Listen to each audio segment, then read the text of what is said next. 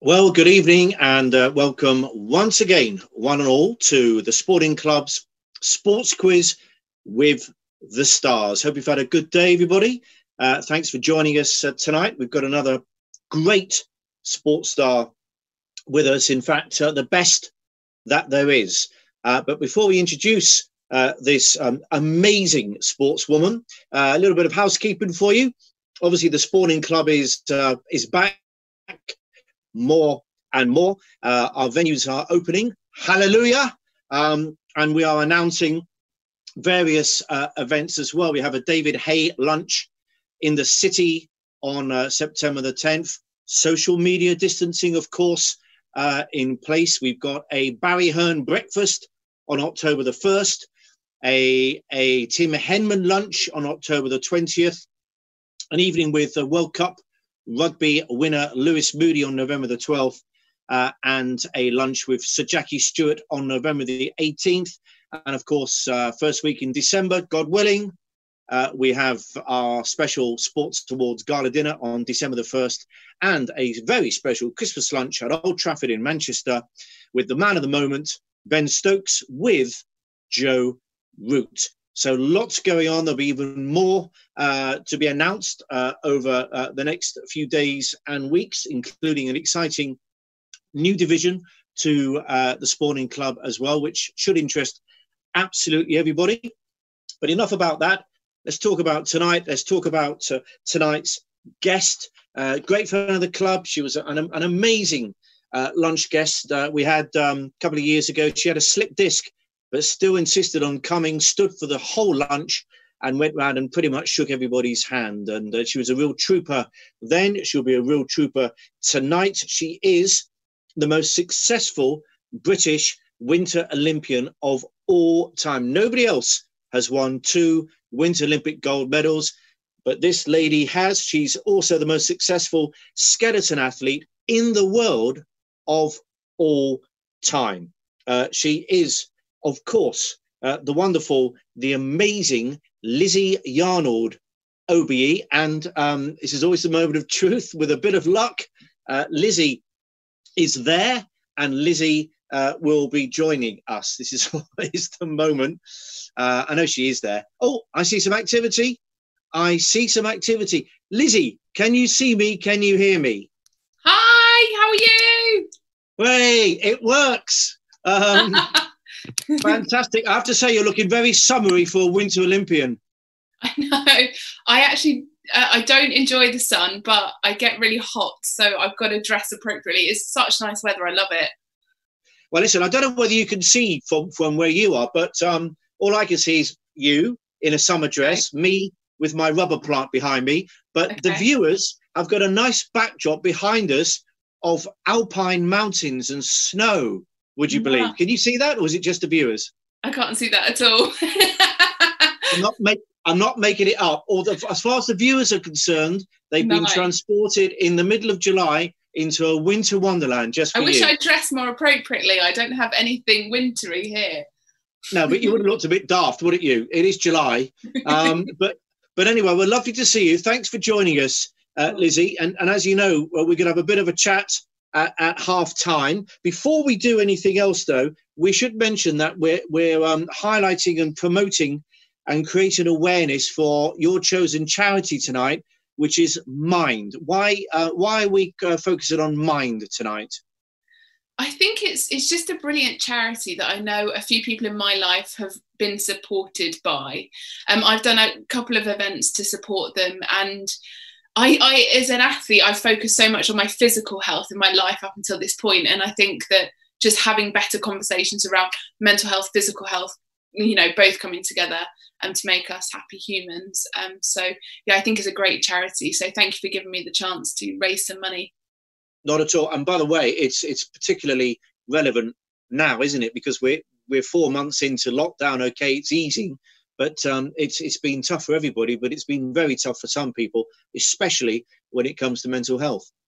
Yeah, I think it's been tough for everyone. And when people ask me how I'm doing, I think I can only really answer in that moment, because emotions and situations fluctuate so you know, so much. I just hope that we are able to have those conversations and to know that the world's not going to fall down if you say, you know, I am struggling or today's not a good day. That's totally normal.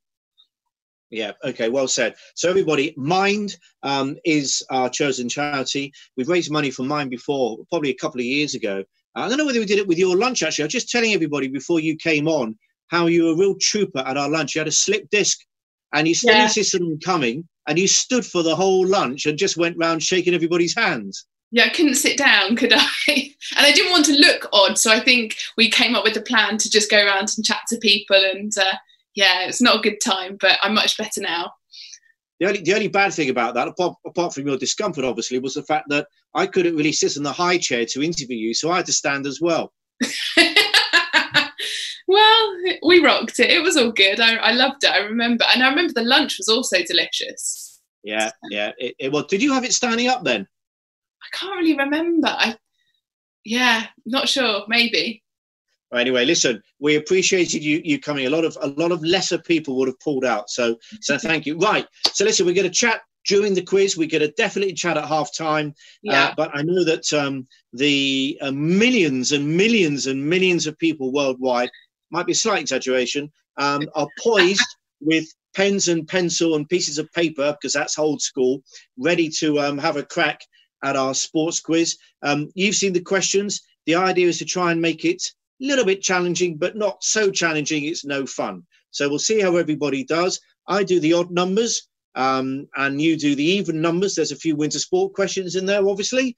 So I'll get cracking. If everybody is ready at home, off we go. Question 1, and it's a cricket question. Very relevant. England beat the West Indies yesterday, and as I'm sure we all know, Jimmy Anderson and Stuart Broad are the most successful bowlers in English history. They're number 1 and then number 2 in terms of leading wicket takers. The question I want to ask you is, who's number 3 and who is number 4 in that list? And that question is worth 2 points. Lizzie, over to you for question 2. Well, you're not hanging about. We're going through them quick. Yeah, but we're going to do the answers afterwards. We'll have a bit of a chat as well. By the way, it's a discerning audience. They know their stuff. Yeah. Okay, rugby question.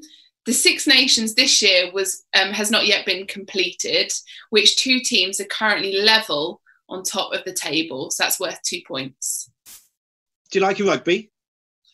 I'm glad this has the answers, because I wouldn't have got that one. I do like rugby, but I'm not good at quizzes. But the reason why I asked you that is because, of course, although you're a Sevenoaks girl, aren't you? And I think you now live in Portsmouth. For all your training during the, during when you were an athlete, you trained in that very, very well-known wintry resort called Bath, didn't you?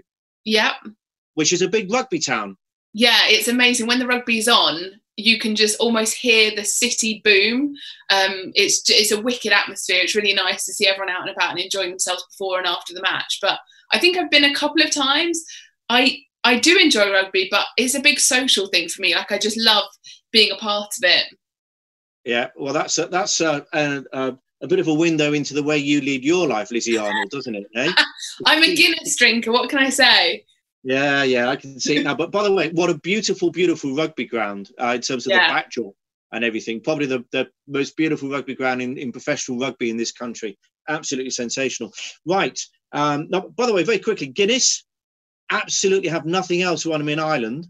I think it's just a bit creamier over there. I don't really drink it over here. Have you heard that said before? I have, and I haven't been to the factory in Ireland, so I've yet to drink proper Guinness over there. I feel ashamed that I've only drunk like UK canned Guinness, but I think it's really good. It's good iron levels as well. Brilliant. By the way, people watching this, believe it or not, we are talking to a former top athlete, just in case you're wondering, in case you've just got some old wino on by mistake, okay? Right, my turn. Question 3, it's a football question. Marcelo Bielsa in the news because Leeds United have been promoted to the Premier League at long last, and they're champions of the Championship. Question I want to ask you is, can you name 2 club teams, not national teams, because he's managed a few countries as well, name 2 club teams that Bielsa has also managed apart from Leeds United, and that is also worth 2 points. And of course, that leads me on to asking you, are you a football fan? We used to go and watch Charlton as kids, so went sort of in and out of the Premiership for a couple of years. So we had some season tickets then. And again, like the thing I remember is parking up way out and walking in, and the closer and closer you got, that the fans joined and the camaraderie about it. I mean, Charlton barely won, so it's good that I remember the solidarity bit. And that's because you lived in Sevenoaks, yeah? So that you kind of thought that was your local team, yeah? That was the closest Premiership team, yeah. Yeah. Now, I used to go to Charlton a bit as well. They used to do Red Robin keeps bobbing along when the team used to come out, which I didn't think was the most intimidating song. That's really weird. I haven't heard that for years, but when you just said it did take me back. God, that's... Yeah. The drummers, we were up near the amazing drummers, so it's good.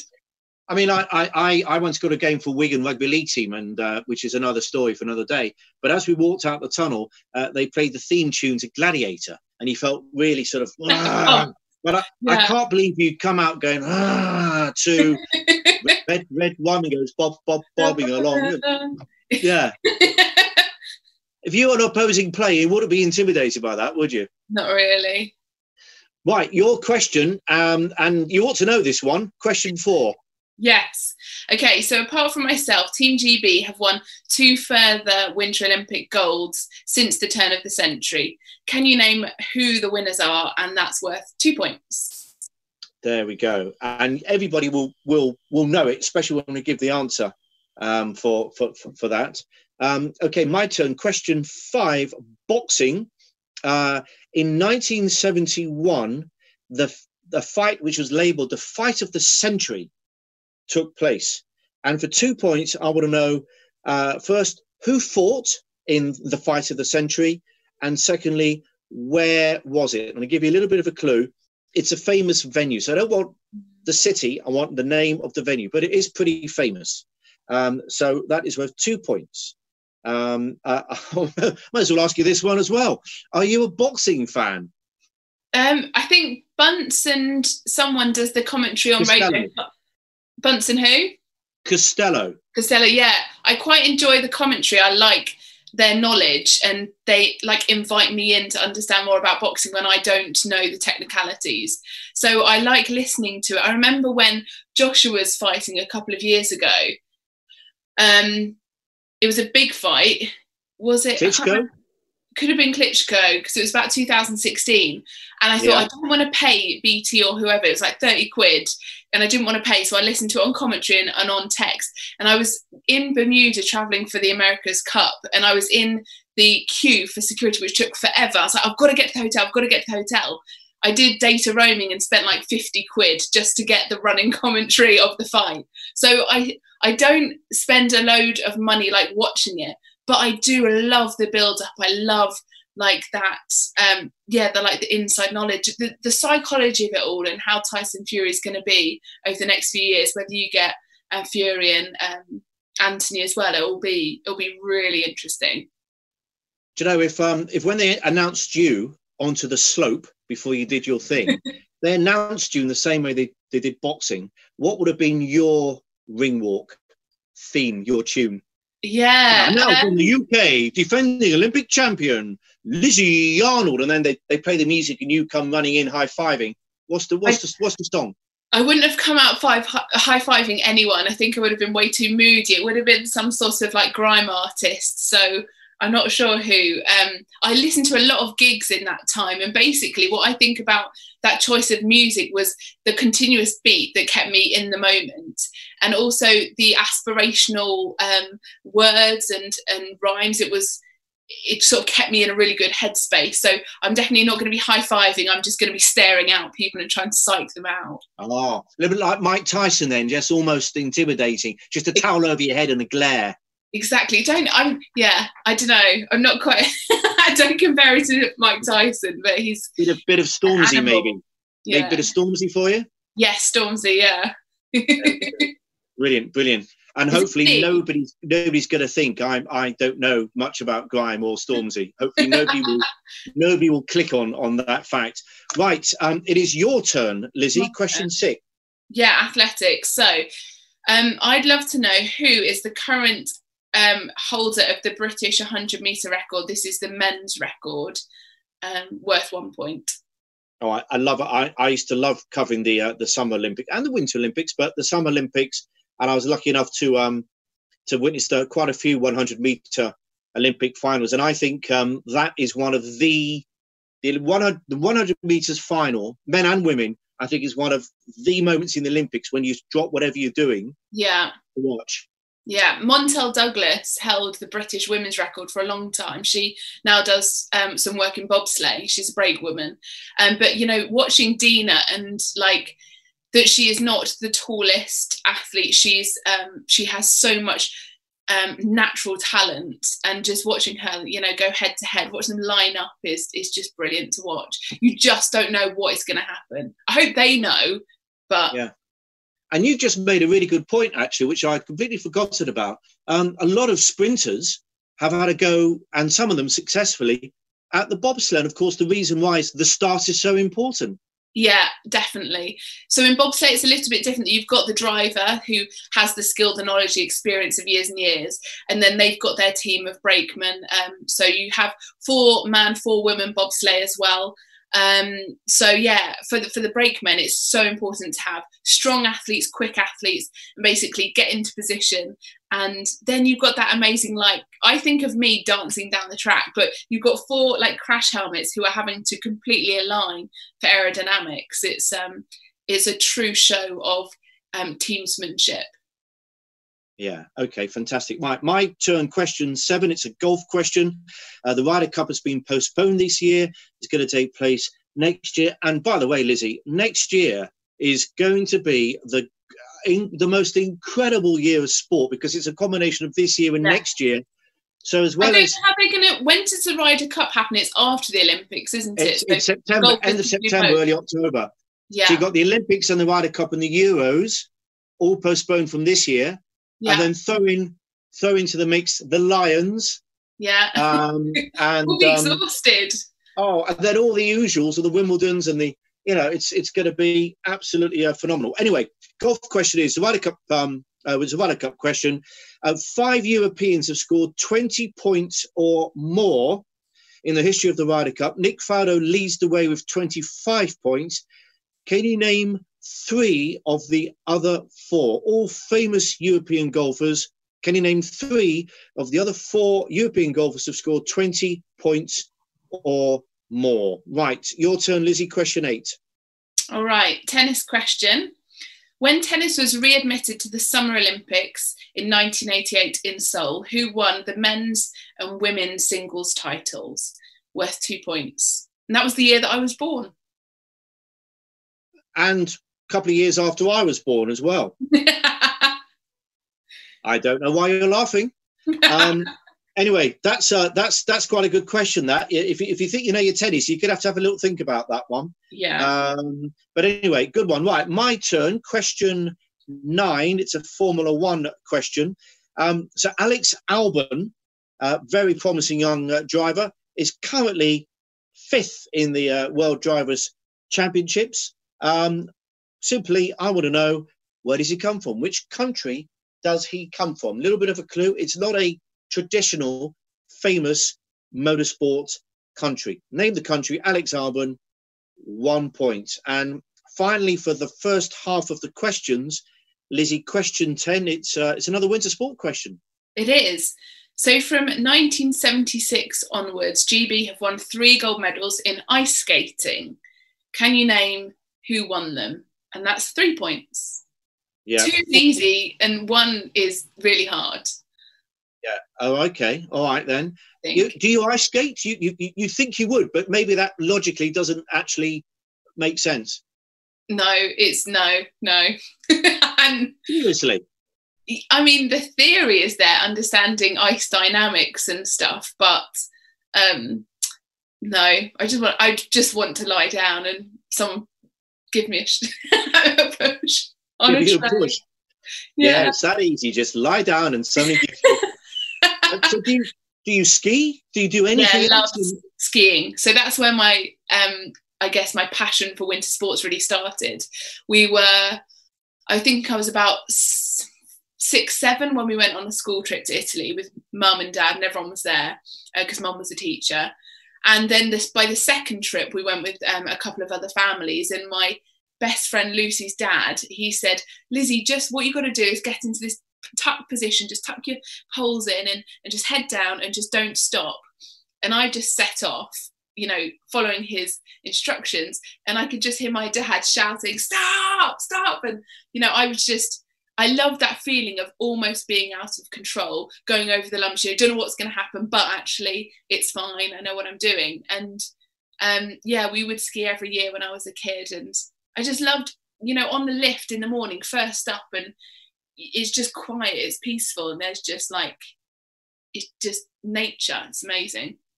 A lot of people are nodding their head at that. Right. So that little chat there gave people time to finish writing down the questions, so we can provide the answers for the first 10, Lizzy, and then we'll have a little break. Okay, so I'm going to begin. So question 1 was Jimmy Anderson, Stuart Broad, 1 and 2 in the England's leading Test cricket wicket takers. Who is 3 and 4? It is, of course, number 3, Sir Ian Botham, soon to be Lord Ian Botham, with 383 wickets. And then 4th, the really sadly and very recently departed Bob Willis on 325. So Ian Botham and Bob Willis is the answer to question 1. Question 2. So the question was around the Six Nations hasn't yet been completed. Which 2 teams are joined at the top? The answers are England and France. England and France, yes. And be interesting to see what they decide to do, whether they wrap it up in the autumn, whether they just stop it. You know, it's all to be announced. Question 3, football question about Marcelo Bielsa, who's just got Leeds United up into the Premier League. Name 2 clubs that he has also managed. I'm not going to name them all because there's quite a few of them, and some of them not even I've heard of. So I'll name 5, and hopefully you've got 2 of these: Atletico Bilbao, Marseille, Lazio, Lille and Espanyol. So if you've got 2 of those, as Richard Osman says, very well done at home. Question 4. Yeah, question 4. So this is a winter sports one, of course. Apart from myself, Team GB have had 2 gold medals since the turn of the century. And the answers are Amy Williams in 2010 and the GB women's curling team in 2002. And you know what? This is the beauty of the Olympics, isn't it? Summer or winter. You get into sports you don't particularly think about, or you didn't think you were into. I remember watching Rona Martin, whatever it is, pitching. So, yeah. The stone. Throwing the stone. Throwing. Yeah, the stone to win the gold medal. And the phone rang, and I was expecting a call from America. It'd been off and on for 3 weeks. It was a really important call. And I picked up the phone and I literally said, "Not now, we're going for gold in the curling." So the whole country got into curling, didn't they? For big a while. Time. Big time. And sweeps. We all got into sweeping. Oh, yeah. Right. Question 5 is over to you. No, it's not. It's over to me. Question 5 is over to me. 1971, fight of the century. Who fought that fight and where was it? It was the great Muhammad Ali against the great Joe Frazier. And I mentioned it's at a very famous venue. It is at Madison Square Garden. Really famous boxing venue, really famous ice hockey venue, tennis venue. Just a really famous venue. Question 6, Lizzy, over to you. Yes, this was the 100 metres record holder. Who was it? Only worth 1 point. The answer was Linford Christie. But if you got the time, do you think people should get another point? Because so you're just bending the rules now, aren't you? Give them half a point. Give them half a point. So the time was 9.91, and it was back in 1991. And here's something very briefly that I was going to mention to you. So 1992, Barcelona Olympics. And I was in the stadium pretty much on the finish line when they did the classic camera close-up on all the athletes lining up. And there was, I forgot his name, was it Leroy Burrell? An American who was next to Linford. And the American had the world record by some distance from Linford's best time. And when the camera went on this guy, his eyes were everywhere. He was moving about all over the place. And then it went to Linford, and he was literally blinkered. I remember saying, I don't often get things right, by the way, which is why I remember this. I remember saying to people around me, Liverpool's going to win this. And they said, well, he's like 0.25 of a second behind this guy. I said, yeah, but look at them. Look at them. One of them's all over the place. The other one's in the zone. And of course, Linford went on to win gold. And the point of the story is, Lizzie, and you know this better than anybody, you could be the quickest in the world, but it's one thing being the quickest when it doesn't matter so much. It's another thing being a big tournament athlete. And there's quite a few Brits who have perhaps punched above their weight when it comes to tournaments, but it's tournaments that matter. Yeah, and I think it's hard being the athlete that has a big target on your back as well. So the American athlete would have just been looking behind him and thinking, oh, I've got to do my best otherwise. And Linford, you know, he's fighting there. And yeah, I think that was a good bet. I think those tunnel vision athletes, you can sometimes you can smell it, you can see it in their eyes. You can, even if they don't know that they're emitting that fear or whatever, you can see it. Yeah, and there's so many examples, aren't there, of athletes who kind of disappear a little bit and then reappear when it really matters. Anyway, right, it is my turn. Question 7, golf. The Ryder Cup question was 5 Europeans have scored 20 points or more in the history of the Ryder Cup. Nick Faldo leads with 25. Name 3 of the other 4. They are in this order: Bernhard Langer, 24 points; Colin Montgomery, 23.5; the great Seve Ballesteros, 22.5; and Jose Maria Olazabal on 20.5. And that was worth 3 points. So well done if you've got those 3. Question 8, Lizzie, your turn. Yeah, so this was when tennis was readmitted to the Summer Games in 98. Who won the men's and the women's singles title? The women's answer was Steffi Graf, so I think that was an easier answer. The men, the guy who won the men's competition was Miloslav Mercic. I don't know how you say his surname. Metish. Thank you. That's way off. There we go. It helps if you can speak fluent Slovakian, you see. Yeah. So he was for the Czech. It was for Czechoslovakia then, but he's actually now Slovakian, and obviously the Czech Republic and Slovakia departed. So yes, Steffi's kind of the more obvious one. Miloslav Metiš, the best tournament that he ever won. Right, question 9, Formula 1. Alex Albon, 5th currently in the Drivers' Championships. Great young talent. Where's he from? Obviously, with a name like Alex Albon, Thailand. That is where Alex Albon is from. It's one of those things, Liz, you know, like a quiz, it's easy if you know the answer, and it's difficult if you don't. Right, final question in this half is over to you. Yeah, so this was the 1976 onwards. GB has won 3 gold medals in ice skating. Can you name all 3? The 2 easy ones, I think, were Robin Cousins, and that was 1918, Torvill and Dean, 84. John Curry won in 1976. Now, why is John Curry hard? It's just because it's 1976 and you were just a twinkle in your mum's eye. That's it. I've met Robin and I've met it at a distance, Torvill and Dean, and I haven't seen or, you know, chatted to them. John's no longer with us, unfortunately. But he kind of set the scene. We had that little golden spell of you know, it was none of this skeleton bob business back then. It was all about the skate. There was. It just wasn't in the Olympics. Yeah, well, there we go. Yeah. So that ends the first half. That's 10 questions, 20 points. Whilst everybody tots up their points, Lizzie and I, it's a half-time chat now. So everybody else is having their tea and their oranges or whatever else people do in the half-time dressing room. And we're going to just have a little bit of a catch-up. So first things first, you better just explain to everybody how on earth a girl from Sevenoaks, okay, you went skiing, that's one thing. How on earth did you end up doing the skeleton bob? Well, it's called skeleton, not skeleton bob. I guess the bob. No, I was calling you Bob. How on earth did you do the skeleton? Comma Bob. Well, I mean, I heard. So basically, I'm one of 3 girls. I'm the middle daughter. My older sister Katie, she's 18 months older. Both sisters are like 6 foot, so I'm slightly smaller. And we all loved sports. They were both, you know, they were good at netball, and I tried every single sport that I could. And I loved javelin. I loved the power event, shot put, javelin, sprinting, and tried heptathlon as well. But by the time I was 18, I went to uni and was still training for athletics, you know, every night after uni. I realised I wasn't going to get my Great Britain vest. I was never going to be picked, which sucked.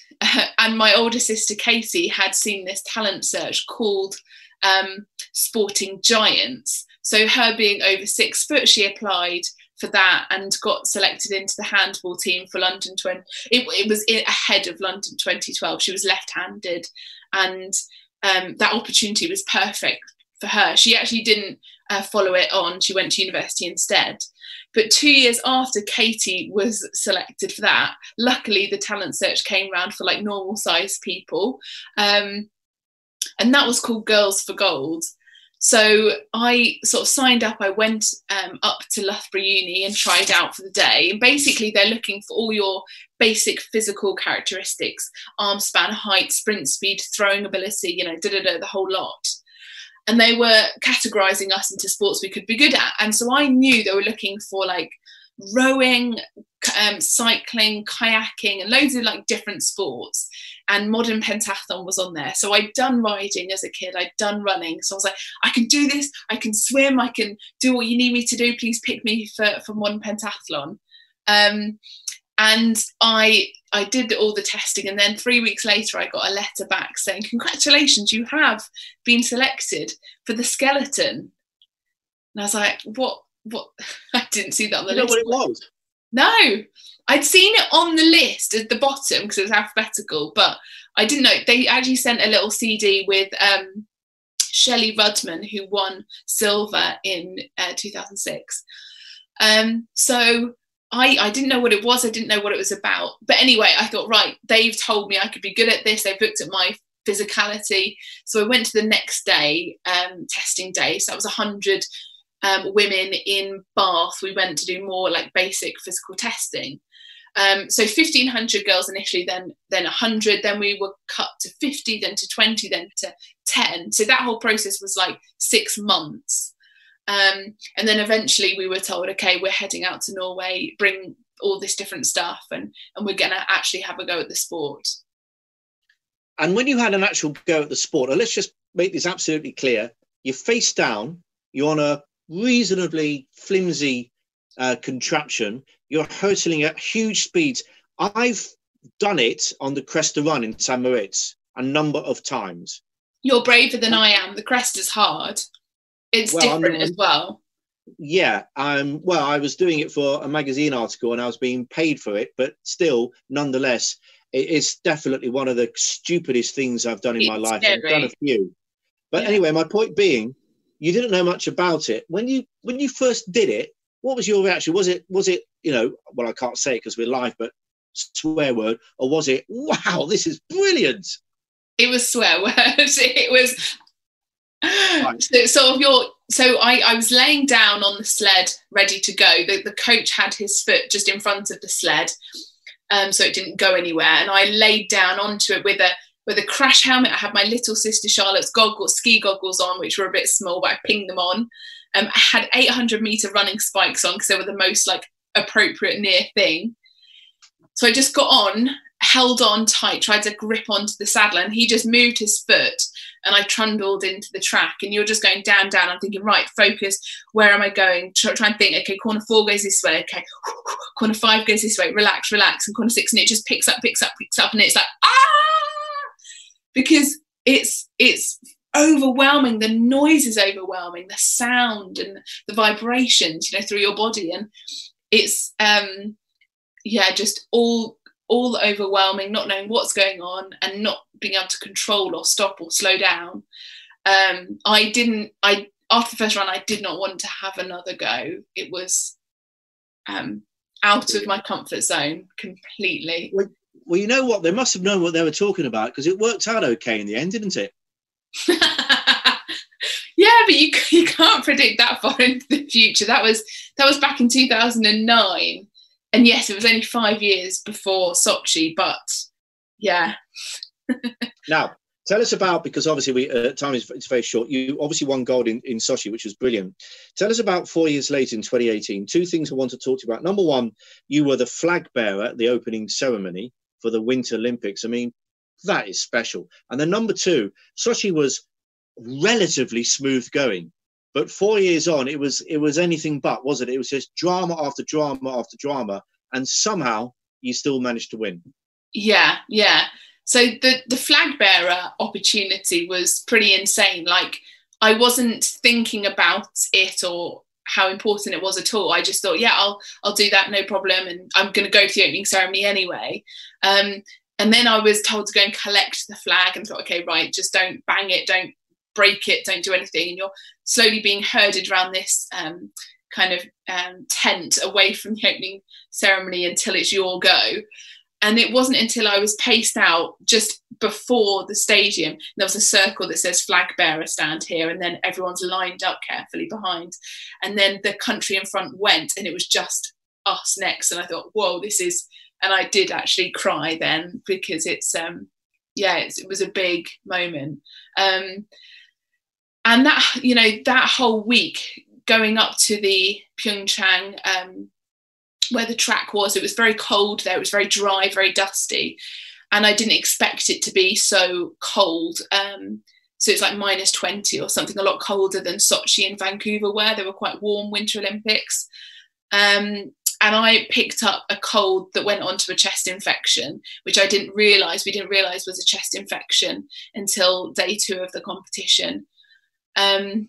And I couldn't really sleep, through that week. I had to sleep like upright, using all these breathing contraptions to try and, saline solutions, and try and flush out my sinuses. They were actually bought for the Olympic skiers, but I ended up having some real issues that week.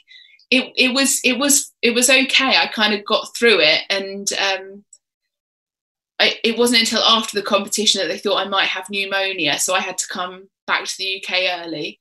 But I mean, that aside from the chest infection and the illness, I had my vestibular disorder, where I would black out or struggle to know where I was on some runs. So that's because I've got some damage in one of my ears. So, and then on top of that, I was on terrible form the whole Olympic season. I couldn't perform, and I was trying so hard. I thought, I'll just do more research, I'll learn more, I'll work harder, and it got worse and worse and worse.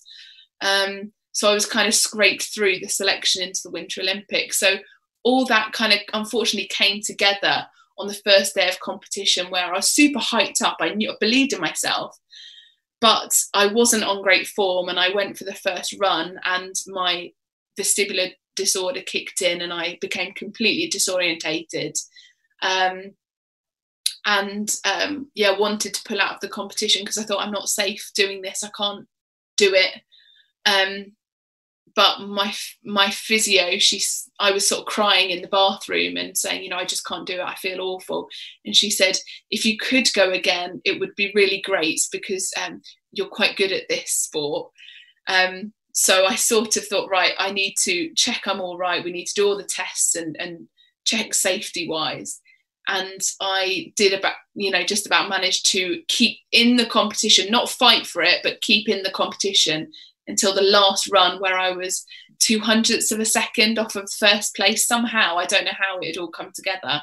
And God, by that point, I'm giving it everything. I don't care how I feel, or that I can't really breathe, or that I'm getting disorientated.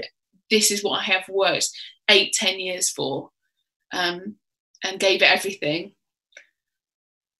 So that's a great template, isn't it, to win a skeleton gold? Be disorientated, have a pneumonia sinking in, have a chest infection, be in crap form, but apart from that, you just go on and win the Olympic gold. That goes back to the big tournament competitor in it, isn't it? Because that's what it must be. That must just be sheer will to. And you meet a lot of fellow winners. You speak to someone like Steve Redgrave.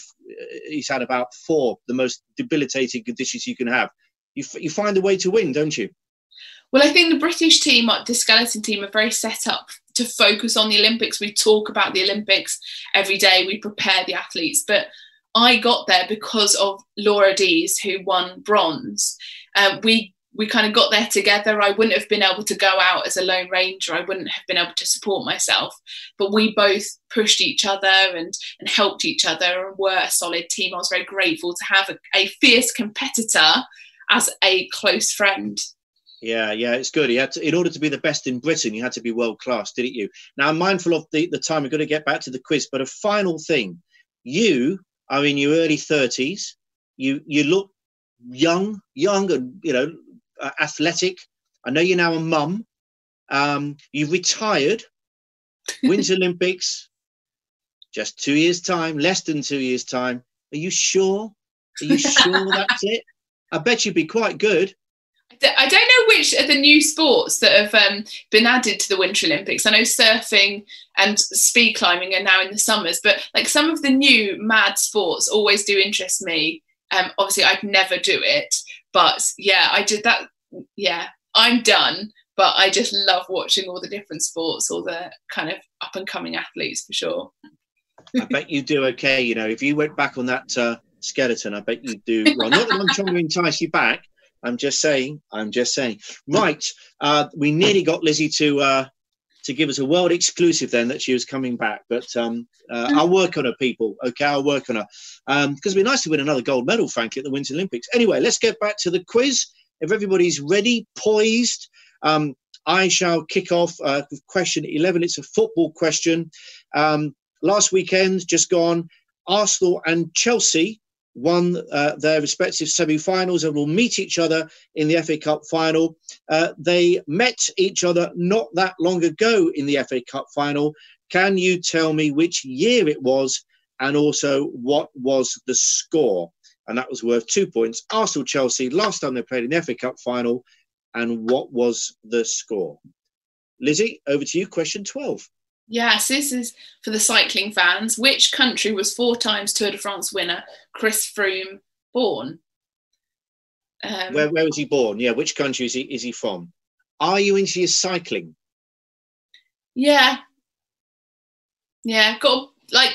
I'm hesitant to say that because I've got a bike and I love cycling. It's just a lot of effort, isn't it, cycling? It's like a lot of lycra and a lot of effort.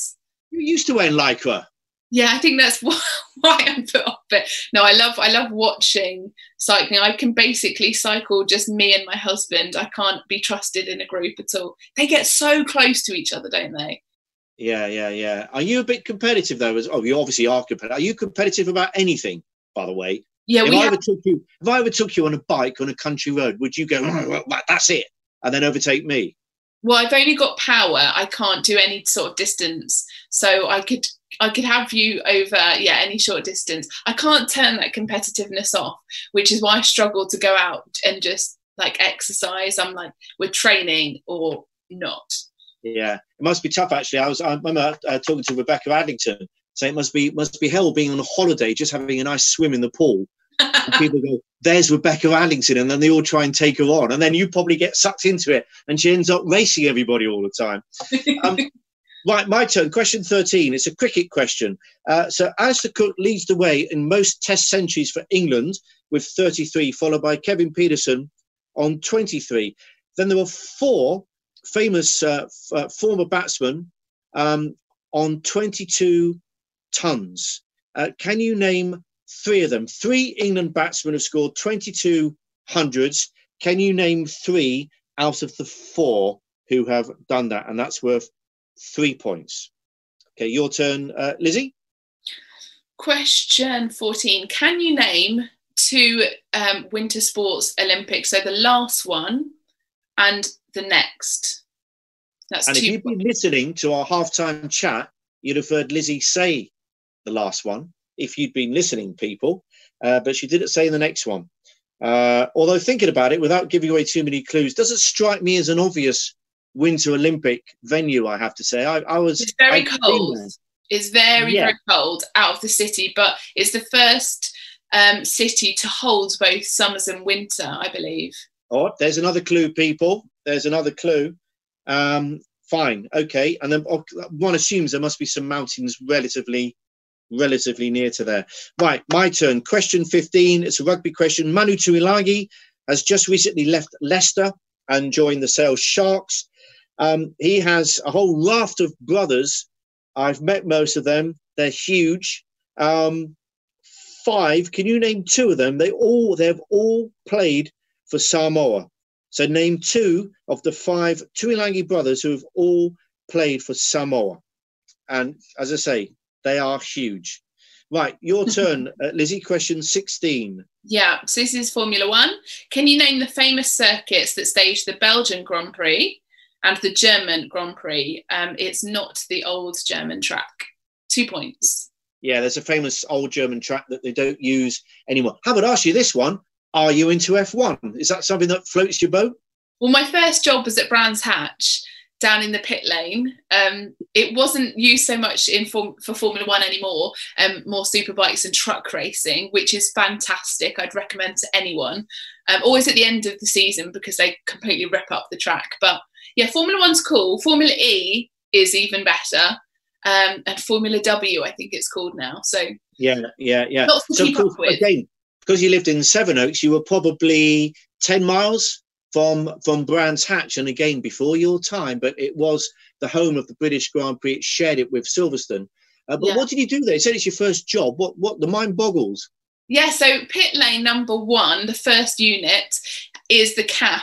So I was there on like 13-hour shifts, teas, coffees, you know, all of it, serving people. But the best thing was that when it was Formula 3, so you have a 2-seater car, and at the end of the day, because I'd met all the crews and all the drivers being down in the pit lane, I had a couple of goes going around the track in a Formula 3 car. Maybe that's the speed demon in me. Yeah, it is the speed thing in you. Did you enjoy that? Loved it. It's a great track. Great track. Yeah, it's quite hilly, isn't it? Yes, where it drops and then turns. It's just, yeah. I always think I could do it. I could, you know, surely I could just put my foot down, but their skill and their like trust, and it's just like, we've got a Tesla now, which is very quick as well. And I will always freak out way before the car freaks out. It's one of those things where we all think we're good drivers, and I've had a go at, you know, taking on racing drivers. And what I learned was there is a natural talent and skill, natural affinity between you and the car. And I think, I could drive. All you do is put your foot down on the accelerator. But it's something that they have and you don't, which is this natural feel of the car, when to brake, when to accelerate. And you've either got it or you haven't. I have to say, I'm a little bit disappointed with your story. You built it up. It sounded so glamorous. Oh, yeah, I used to work at Brands Hatch. Oh, wow. What did you do? Like you were Everyone driving, needs a cup of tea and coffee. Don't put it down. I'm not putting it down. It wasn't quite as glamorous. And you thought I was one of the... Yeah, I thought you were the flag. I thought you did the checkered flag or something. Right. Whose turn is it? Your turn, isn't it?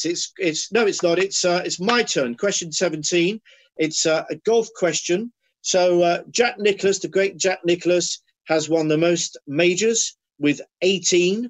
Hard to see that ever being beaten. Tiger Woods is second on 15, but he's running out of steam big time.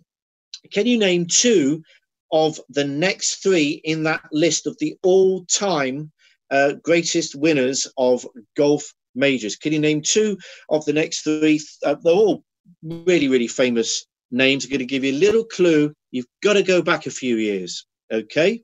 Not a massive clue. It's a bit of a clue. Okay, Lizzie, over to you. Question 18. Tennis again. John McEnroe beat Bjorn Borg in 1981 at the Wimbledon final. The American would also win the title in 83 and 84. Who did he beat? That's 2 points. Now, I think you'd be quite good at tennis. Yes? No? Yeah, I was good at tennis. When I did it, I mean, as I said, I did every single sport that I could get my hands on. But in my tennis phase, I did enjoy it. Yeah, no, I thought, what was your, if I was playing you, what would be your weakness? What would I capitalise? Where would I hit it? To your backhand? Backhand is everyone's weakness, isn't it? Well, long game as well, because I don't understand distance or managing my power, so I'd always just smack it and not get it in the court. Ah, okay. I mean, lots of errors. If you ever play Lizzy Yarnold at tennis, aim for a backhand and just get it over, because in the end you'll just lose patience and smack it out. That's it. That's how you win. Brilliant. Worth knowing that. Worth knowing. Right. My turn. Question 19, and this is an Olympic stroke rowing question. We've already mentioned him in our chat, Sir Steve Redgrave, one of the absolute all-time greatest Olympians that this country's produced. In 2000, you may remember this moment, Lizzie. He won his 5th Olympic gold medal. It was on a Friday night. It was in Australia, so it was Saturday morning, Friday night, and it's probably one of the very few times when the country, including the pubs, all stopped to watch rowing. They would have done the same, by the way, thinking about it, for skeleton as well. But everybody stopped to watch Steve win his 5th gold medal in 5 consecutive Olympics at Sydney. So Matthew Pinsent won his 3rd at the time, but there are 2 others in the boat in the Cotsler's Fours who were part of the Sydney 4. Can you name them? The 2 others in the boat with Redgrave and Pinsent to win gold at the 2000 Sydney Olympics. And the final question of the quiz, the honour goes to you, Lizzie. Thank you. And we're taking it back to winter sports again. Franz Klammer famously won the men's downhill skiing Olympic gold medal. Where did he come from, and which year did he become Olympic champion? Yeah, really glamorous. I once shared a taxi with him from Edinburgh Airport to St Andrews. He was playing in the, what do you call it? Oh, the Dunhill Golf. You know the Dunhill Golf where they get all the celebrities playing in it in October? Hugh Grant and he was playing in it. And I said to him, I didn't know you were a golfer. And he said, I am, but I don't like it. And I said, why do you not like it? And he said, too slow. Oh. Well, it would be, wouldn't it, if you're Franz Klammer? Yeah. You don't do anything quickly. Right, so we're just going to give the answers in a second, but just let people tot up their answers. It gives me time very quickly to say to you, Lizzie, that Winter Olympics in Britain, okay, we had the skating, ice skating in the late 70s and early 80s, but we've never really been associated with being a Winter Olympics sport. I would suggest, thanks in no part to you, but also to others, and I think also with the introduction of some of the more extreme sports, nobody's laughing at Britain anymore, are they? I'm not saying we're quite Switzerland, Austria yet, but we are getting more and more serious force in Winter Olympics and winter sports. Yeah, I think so. You know, for a long time it was the little brother of the Summer Olympics, but there's so much amazing support from the BOA where there's like shared learning from the cyclists in the Summer Olympics, you know, the Winter Olympic sports learn from them or from rowing. And it's the team, the whole one team GB ethos isn't summer and winter. It's that everyone is learning and developing together. And hopefully internationally, we're not laughed at too much. You know, we love our sport and we love performing at sport. And I think people respect that and people can see that and see that we've got great funding and we're ambitious and we're there to, you know, the best thing about sport is that if everyone could compete at their best, and if you win, you know that you have won the best competition and beaten the best athletes in the world. So the more athletes we can get into sport at that high level, wherever they're from, is brilliant. And let's be honest, not that we're making any excuses because, you know, you don't operate in an excuses environment. You've just got to get on with it. But let's be honest, if you are Austrian or Swiss or, you know, Norwegian or whatever, you're skiing as you're walking. It's on your doorstep, isn't it? We have to make a bit more effort to do so, which we are. Yeah, but that was always my benefit in skeleton versus any kind of issue, because I would have hated being a tennis player where I was doing my sport every day and the psychological demands on that. In winter sports, because we don't have snow, because we don't have the track, when you are training on ice, on snow, it's purposeful. You're thinking about it, you're reviewing it properly. You're not just doing it every day and, you know, doesn't matter what I do. It's purposeful practice. There we go. Right. Let's rattle through the answers.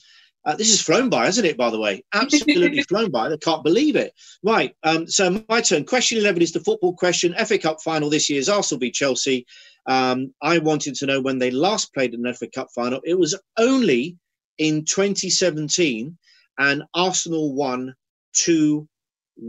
And I think that's going to be the score again Sorry, Chelsea fans. That's worth 2 points. Your turn, Lizzie. Question 12. 12, yeah. So the 4 times Tour de France winner, Chris Froome, where was he born? The answer is Kenya. Of course it is. Who would have thought that? Right, my turn. Question 13, cricket question. We're talking about leading century scorers in English cricket, test history. Alistair Cook leads with 33. KP is second with 23. 4 are on 22. Name 3 of them. They are Wally Hammond, back in the day. Colin Cowdrey, back in the day as well. Sir Geoffrey Boycott, and far more recently, Ian Bell. Yep, Ian Bell is up there with those other names with 22 hundreds each. So that's worth 3 points. Lizzie, question 14. So this is the 2 Winter Olympic venues. The last Olympics was in Pyeongchang, not Pyongyang, because that would be North Korea, but Pyeongchang. So it's 2018. And the next Winter Olympics is in 2022 in Beijing. Well, if it had been in Pyongyang, the medals table would have said North Korea, 80 gold medals. Yeah. Everybody else, no gold medals. Yeah. I've said that controversially. Let's hope that Kim Son-young isn't listening to this at the moment. Otherwise, it's been nice knowing you, and goodbye. Right, my turn. Yes, so Beijing is what we were talking about so quite interesting. 2 in a row in the sort of the Far East. I'm wondering, do we know where the next one is yet, Lizzie? No, I don't. No, so I'm hoping it'll be a European. Say that again. I said the contenders. Do you know who they are? They're probably European, aren't they? God, I'm just trying to remember, because I know that there was at one point they were trying to do 2 at once, but I think that might have been for the summers because it was Tokyo and Paris. So yeah, I'm hoping it's a European country. I think it might be one of the European places, but it'll be great to read. All I can know or say is that I hope that they're reusing tracks and reusing accommodation if they can, because the expenditure needed to create another Olympics needs to be kind of managed a bit better. Yeah. Okay, and there's plenty out there, isn't there? Right, my turn. Question 15, the rugby question about Manu and his famous family, the Tuilagis. Can you name 2 of Manu's brothers who have played for Samoa? I'll name you 5. Freddie, otherwise Ferretti. Henry, who's the biggest of the lot, by the way. I once ran into him in a training session. No idea what was going on. Alex, Andy. Well, Alex is actually Alessana, but everybody called him Alex. Andy is Anitilea, but everybody called him Andy. I used to call him Sir, frankly. It was much more sensible. And Vavai. So any of those 5, 2 from those 5, all played for Samoa. Okay, that's worth 2 points. Question 16, Lizzie. We're looking for you to name the 2 famous circuits, the Belgian Grand Prix and the German Grand Prix tracks. The answer is Spa and Hockenheim. Yeah, Hockenheim. Not the Nürburgring, which used to be the famous German circuit, which had literally about, I think it was 13 miles and 35 corners. It was ridiculous. Wow. Okay, question 17 was the golf question about the majors. Jack Nicklaus leads with 18, Tiger Woods second with 15. Name 2 of the next 3. They are Walter Hagen on 11. That's going back a few years. And then on equal 9 is Ben Hogan and Gary Player. And Gary Player, Lizzie, is the one who came out with that quote that you would have heard a million times, which is when he was playing in a golf game and he chipped the ball in from an impossible angle. It went straight in, and his opponent said, "Wow, that was lucky." And he said, "Yeah, it's surprising. The more I practice, the luckier I get." You must have heard that one. Yeah, it comes from him originally, but everybody's used it since. Question 18. So who did John McEnroe beat in 83 and 84 in Wimbledon? So the answer was Chris Lewis and Jimmy Connors. That was 2 points. If you got Chris Lewis, very well done. New Zealand guy. Didn't really do an awful lot before or indeed since, but somehow cropped up in the final and got well and truly stuffed by McEnroe, as indeed did Connors in 3 straight sets. McEnroe was on fire back then. Right, my turn. Question 19 Olympics / rowing, 2000 Sydney Olympics. The Redgrave 4, Redgrave 1 is 5th gold medal. Matt Pinsent 1 is 3rd. Who are the other 2 in the Coxlers 4s? They were, I think, a lot of you will get the first one. Not many will get the second one. It's James Cracknell and Tim Foster. Those were the 2. Yeah, you know that, don't you? Those were the 2 in that crew. And finally, question 20, winter sports. Over to you, Lizzy Yarnold, MBE, OBE, and MBE. Be a Dane soon. So Franz Klammer, which country is he from, and which year did he become the Olympic champion? The answer was Austria, and for the second point, it's 1976. 1976, when you were just a little twinkle in your mother's eye, and I wasn't. Well, I wasn't in twinkle in your mother's eye, obviously, but I was a bit more than a twinkle. Right, okay. Well, can you believe it? Okay, in the speed it took you to shoot down a skeleton run, we are done and dusted, Lizzy Yarnold. So everybody, hope you've really enjoyed the quiz. 40 points up for grabs. 40 and a half. 40 and a half. There was a half. Oh, yeah, you 3.5, didn't you? Yeah. Sorry. I'd love to know what the highest scorer was.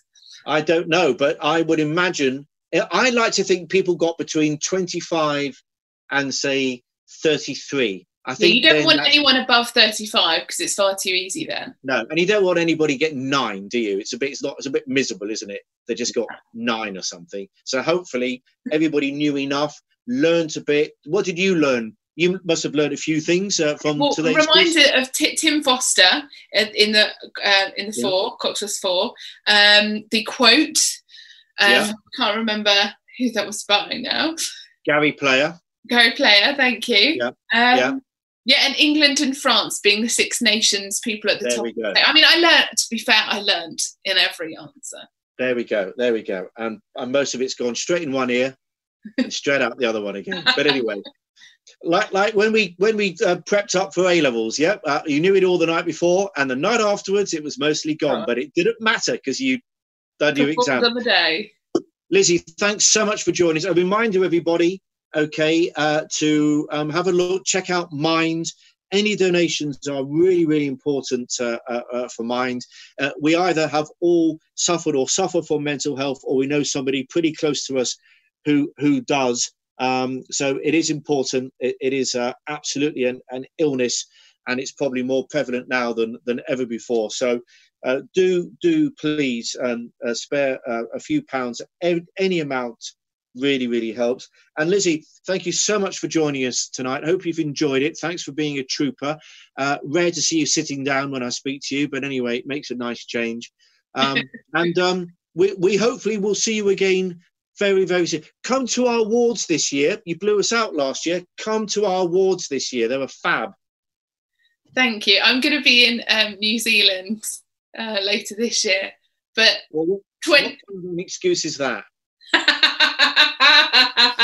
I look forward to what's next year, 2021. Put my name down. I'll be there. Brilliant. Right. You've said it publicly now. Fantastic. All right, Lizzy, thanks so much again. Have a great night, and we'll catch up with you again very soon. Thank you. Take care. All right. Thanks a lot. Okay, everybody. So that was Lizzy Yarnold. I said MBE, OBE, everything else. Wasn't she great?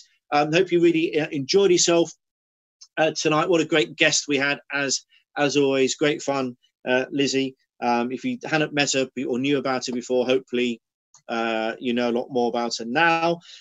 We will be producing more stream shows. Watch out on the Sporting Club website, www.thesportingclub.co, or indeed on our social media at the Sporting C or at LDN Sporting Club.